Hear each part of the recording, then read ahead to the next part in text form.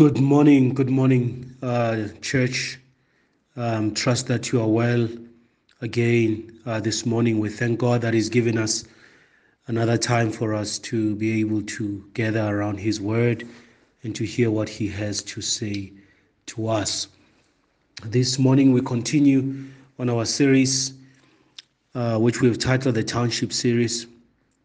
The Township Series. We've titled it this way not because we are preaching from the township, but it's because we are looking at issues that are affecting the township, and we are going to the Word of God and seeing how the Bible speaks into them, so that we can have a better worldview, so that we can have a more biblical worldview regarding the issues that we face. Sometimes it's easy for us to be Christians, even for years, without our worldview changing on certain issues. We can have a worldview on one issue, maybe on salvation, on spiritual issues, but you find that it doesn't affect other issues that we face on a daily basis. And until we do that, then we're not going to fulfill what Romans chapter 12 verse 2 says, where it says you must be renewed in the spirit of your mind. So it's important for us to be renewed in our minds, because we live in the township. We live with certain issues.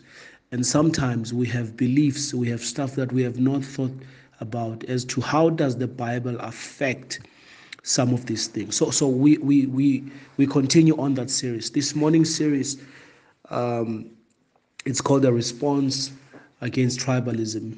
A response against tribalism. If you don't know what that means, that's fine. Please just keep on listening. We will define it. Let us pray. Father, we thank you for this time you've given us again, Lord. Thank you that in Jesus, Lord, we have somebody who the world has never seen. In Jesus, we have a Savior. We have a reconciler, a mediator between God and man. I thank you for that. Thank you that we connected to Him. We know Him. Thank you that He doesn't look at us, oh Father, according to how the world looks at us. But I thank you, Lord, that He died for us, and He looks at us, oh God, and just as people, oh God, that need Him, that are sinners, but that need grace. Thank you that we have new eyes with Jesus. He looks at us differently from others, and I pray that our eyes will be open now as we start this. In Jesus' name, amen. I remember during 2016 local elections, I was in Easter Fabric. I was just walking down the road in Mamelodi West. There was at the time there was tension because the ANC had put up a mayoral candidate by the name of Togo Didiza. This was the season of local elections, and you know how it is in that season. Everybody's putting up their posters. Everybody is letting you know that you must vote for them. The ANC had put up a candidate by the name of Togo Didiza, who was originally from KZN, but she had been part of Tshwane since the early 90s. She had been living here.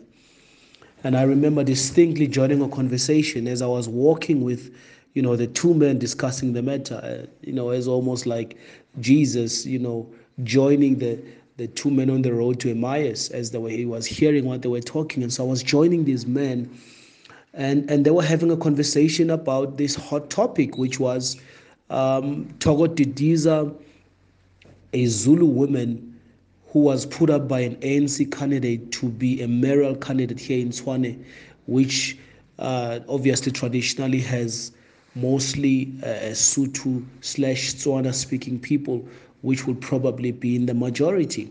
So this was the main topic of the day. So the guys were talking, they were going back and forth, and until one of the guys, insisted and said, "We will not be ruled by Zulus. We cannot be ruled by Zulus. We do not want Togo Didiza to be our mayor." Even though Togo has been living here in Tshwane for the better half of her life, but the fact that she was Zulu was an unforgivable sin for them. It even appeared in the news, and eventually Tshwane went with a man who was more of a local man, which I actually loved as well. And I think he's still, up until this day, has been one of our best mayors that we had. But what struck me that day was the idea that someone cannot be allowed to lead a tribe that they are not part of. Someone will not be allowed to lead a tribe that they are not part of. I think even here in Mamelodi, the previous system allocated areas to people according to their different tribes. There's areas that you will go to and you realize that in that area, most people speak Shangaan, right? There's other areas where you go to where you realize that in that specific area, that people speak Zulu. I've heard even in Davidton, there's an area called Emaxhoseni, and you realize that there's a history of people or of a certain tribe of people that have been placed in certain areas. We can even extend it beyond our borders and go to other African countries. You go to Nigeria, you go to Rwanda, and you realize that there's this ethnic tension that has existed in our continent. It's not unique to our continent. I think it appears differently in European countries, but here it has a specific way in which it shows itself, right? What is the definition or the definition of tribalism? This is how the dictionary defines it.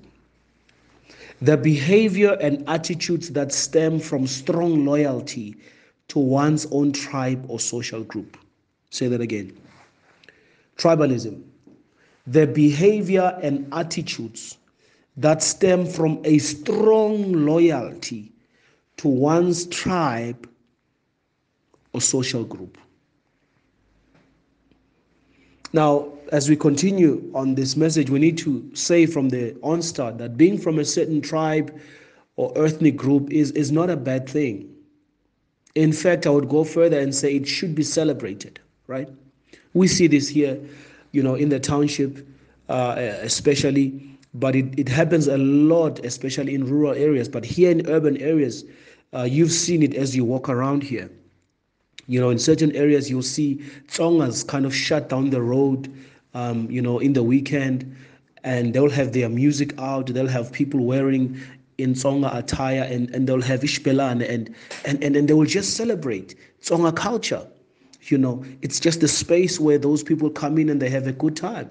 And we even though I'm not Tsonga, but I can stand outside and I can appreciate, and I say, wow, look at the music, look at the way they talk, look at the way they dress. It's so beautiful, right? Tswanas also celebrate their culture. Zulus also celebrate their rich heritage.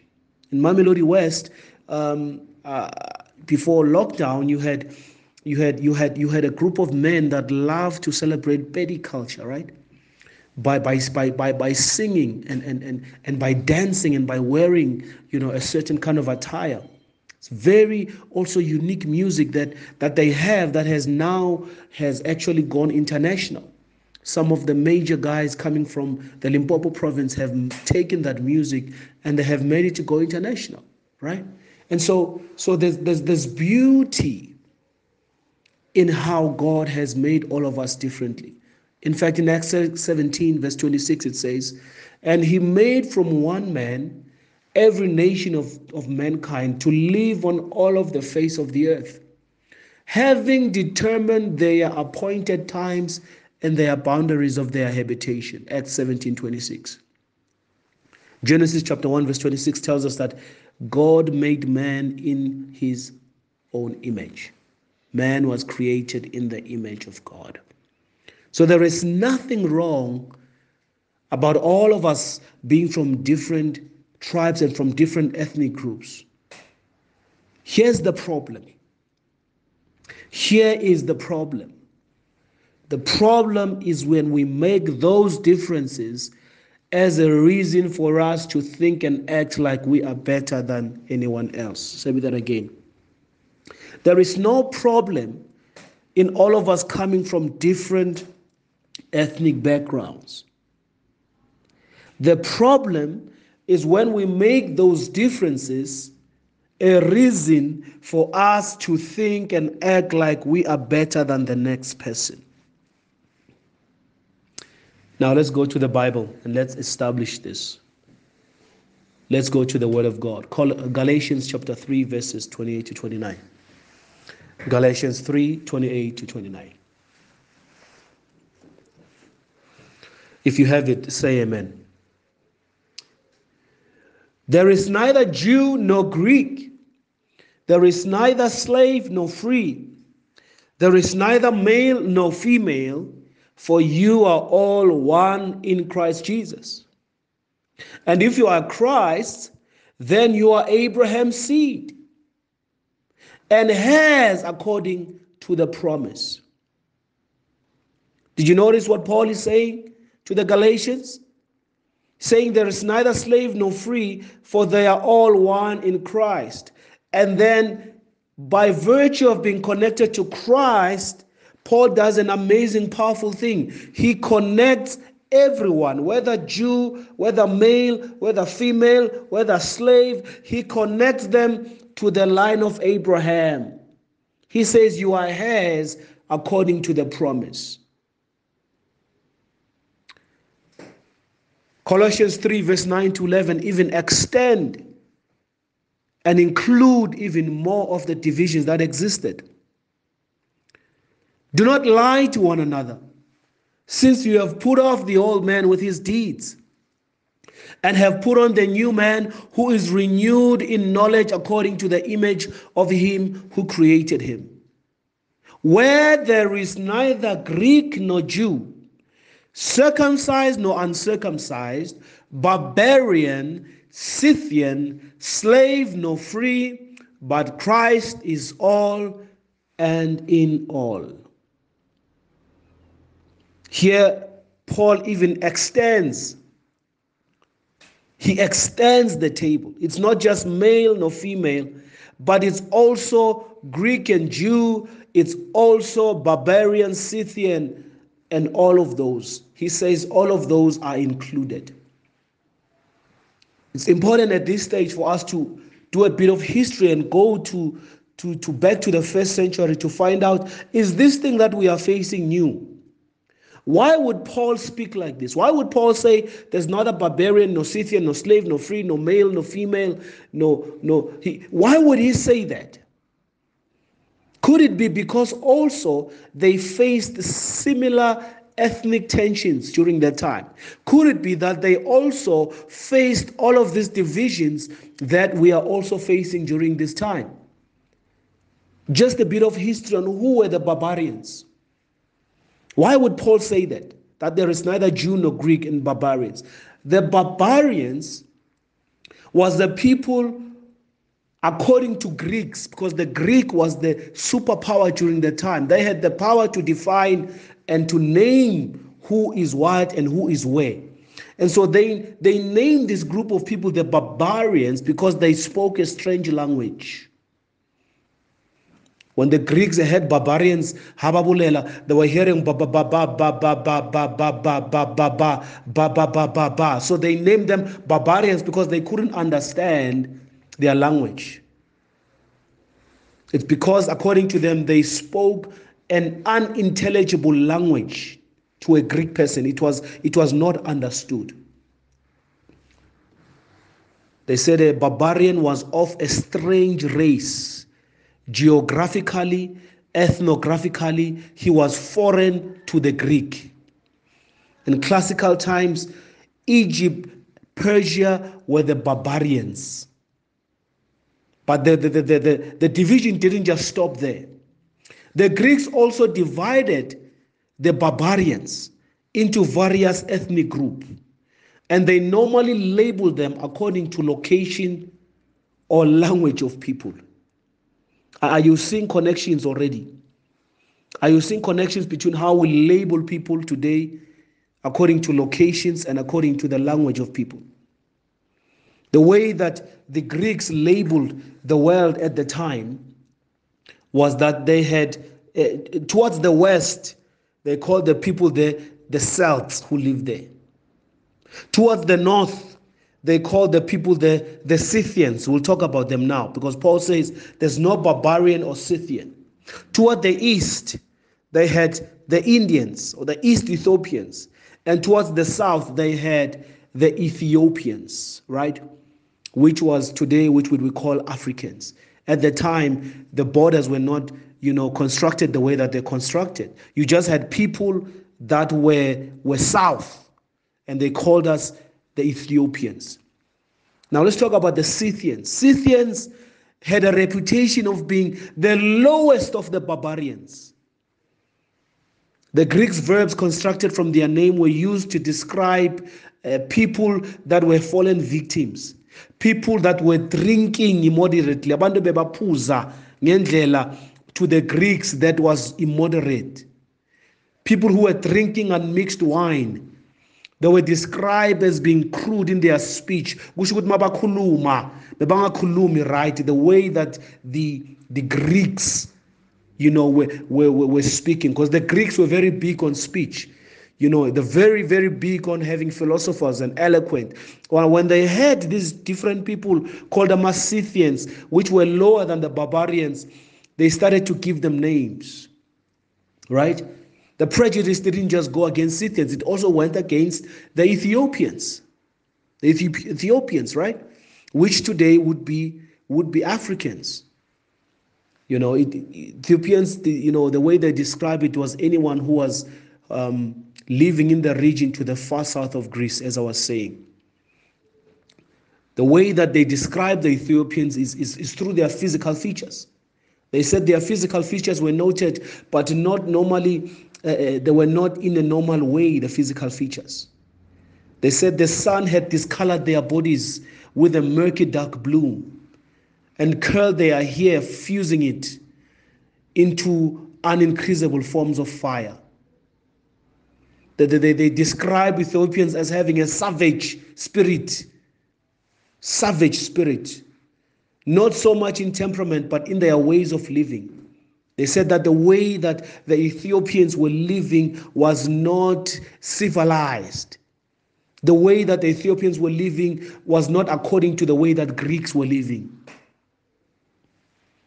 They said they had long nails, they have shrill voices, and they are far removed from human kindness to one another. It's how the Greeks described the Ethiopians. And so what is Paul doing when he is talking about this to the Colossians, to the Galatians? Paul is using the gospel to address divisions even in the early church. Paul didn't want Greeks to come to church with that mentality from the world that they are better than the barbarians. He didn't want the barbarians to feel that they are inferior because they are not like the Greeks, because they don't speak like the Greeks, because their culture is not like the Greeks, because their music is not like the Greeks, because their tradition is not like the Greeks. He didn't want them to feel inferior, especially when they came to Christ. Paul showed them that in Christ we are equal. We are unique in our cultures, but we are equal in the sight of God. Can you say amen? When he says there is no Greek, no barbarian, he's not saying you lose your culture or your heritage, but he's saying there's no partiality. There's not one person who thinks that because the culture around them respects them for whatever advantage they have, therefore in the church we must respect them because of the same things that the world respects them of. No, he's saying Christ is the great equalizer. Jesus is the great equalizer. He's the great leveler. He levels things, which is so that we are all now equal on the playing field. So that we don't look at the next person and we see them or describe them or know them according to the flesh, or see someone who is of a lesser value because of how the world describes them. Paul wants them to know that in Christ neither of those distinctions exist. Amen. So what does Jesus come to do? I call him the great equalizer. Jesus is the great equalizer. If ever there was a person who lived free from prejudice, it was the Lord Jesus Christ. He was no respecter of persons.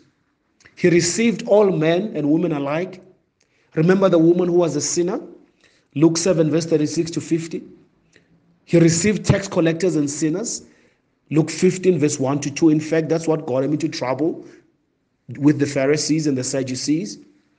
He went to all people alike, sometimes going out of his way to show that his mission was for all people. Remember, with the Samaritan woman, Jesus takes a different route. and he has a one-on-one conversation with her. Now, it's true that during the time Jesus appears to limit his activity to the Jews, but he never turned away a believing Gentile. Remember the Syrophoenician woman, Matthew 15, verse 21 to 28. Remember the centurion, Matthew 8, verse 5 to 13. The Greeks, John 12 to 20 to 25. In his teaching, Jesus often uses positive Gentiles as examples to shame the Jews for their lack of accepting the gospel. Jesus' last words when he was talking about the Great Commission, he addresses to all nations. He addresses it to all nations.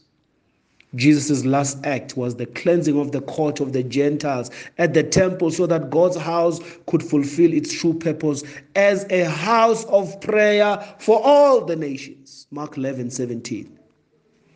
It is interesting to know that even Jesus' enemies recognize his lack of prejudice. They said of him, "You are not partial to any, but teach the way of God in truth." Luke 20, verse 21. Jesus comes as a Messiah to reign in justice. This means that he's the great equalizer, he's the great leveler. Remember even the Pharisees, when the Pharisee and the tax collectors were praying, remember that? Jesus doesn't look at what the people say about the tax collector. He doesn't look at the cultural stereotype of a tax collector. Or he doesn't look at the Pharisee to say, oh, because society respects Pharisee, I'm going to define them according to that. What does Jesus say? He concludes in Luke 18, verse 9 to 14. He says, I tell you, this man, the tax collector who repented, went down to his house justified rather than the other one. Remember, the Pharisees thank God that he was not like other people, even this tax collector. Society would have said, Vele, you are telling the truth. We are not like them. Vele, these tax collectors are like this. Jesus doesn't look at it that way. He says, everyone who exalts himself shall be humbled, but he who humbles himself shall be exalted. He redefines how people look at others. He defined the tax collector because he repented of his sin and said that he's justified. Jesus also created a new identity for all. He created a new identity. An identity that will supersede all previous racial distinctions. So in Jesus, we have a different person. We have a different person who gives a new identity that is rooted in a spiritual rebirth from a common heavenly Father. Christians are now called sons of God, right? John 1, verse 11 to 13. And which means that Christians all have Christ as their brother. Matthew 12, verse 49 to 50. And most importantly, we have one another as brothers.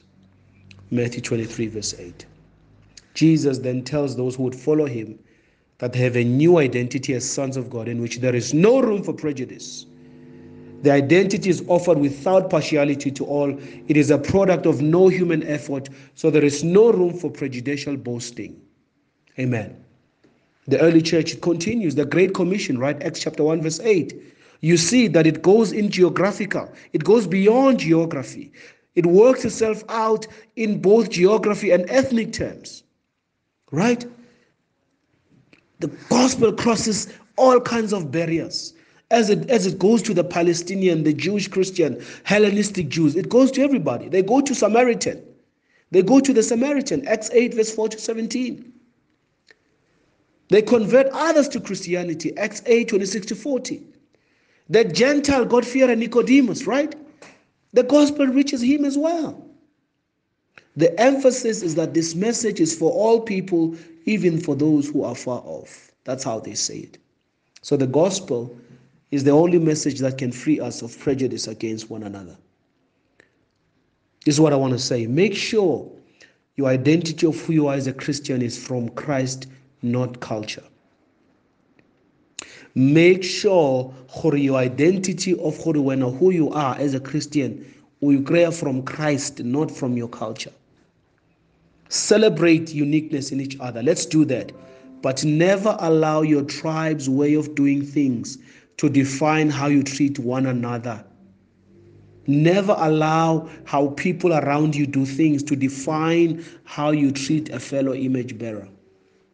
Whether somebody is from Limpopo, whether somebody is from Zimbabwe, whether somebody is from KZN, that shouldn't define how you treat them.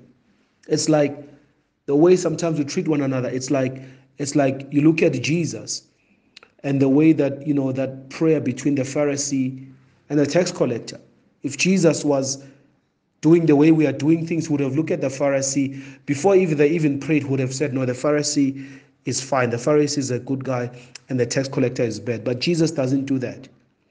He looks at stuff differently. Sometimes we can treat people better because we are from the same place, right? Or we speak the same language, and we treat our fellow brothers in Christ differently because they are not from our tribe. That is undermining the work of reconciliation by Christ on the cross. Remember how the Bible divides people. It doesn't divide people according to who's from where and whatever. It says there's those who are sinners and there's those that are in Christ. Those who are sinners, those are in Christ. And when we think of those who are sinners, right? Who in the world is not a sinner? Who in the world can say that, Mina, I'm not a sinner, I am better? Nobody can say that. Nobody can say that. And so all of us are equal. Is there any hate or prejudice in your heart that you need to repent of this morning? Is there any hate or prejudice in your heart that you need to repent of this morning? We can talk about all kinds of things and fight all kinds of things. But until we allow the gospel to change the way we look at one another, until our identity in Christ becomes bigger, superior than our identity in our ethnic groups, then we are not going to win. We are not going to be together as Christians. Amen.